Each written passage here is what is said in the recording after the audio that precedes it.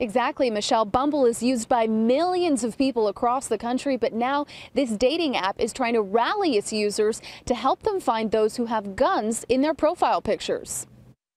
In a move that's sending shockwaves across the online dating community, popular dating app Bumble is taking a stand against guns. The site says unless you're in law enforcement or the military, Bumble images like these being shared on social media are not allowed. What's the purpose of that? Does that to show power, to show strength, to show macho-ness? It's absurd.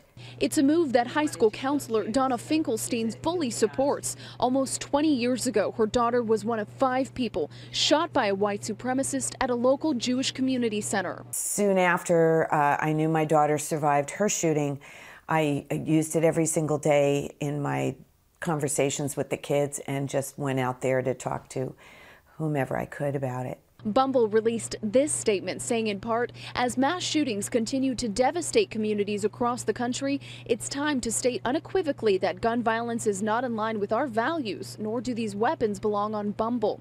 But some users don't agree with the ban. One woman even tweeted this, saying, the only reason why I don't favor banning the gun pics is because it was a super easy way to weed these people out. Now I'll have to get to know them before I realize they're a gun nut, and I'd really rather avoid having to do that. I think it's a stand that needs to be taken, and there's no place on the internet for someone's picture holding a gun.